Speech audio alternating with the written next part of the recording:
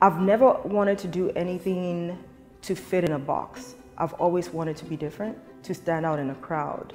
The engineering field is predominantly male. I went for a job interview right after I graduated from college in Connecticut, and I had a very interesting conversation with the director of human resources.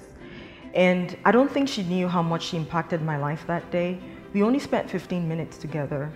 And the biggest thing I learned from our conversation was she told me, she said, "Ronke, the best thing you can do for yourself is to be really good at what you do so you can command whatever salary you want.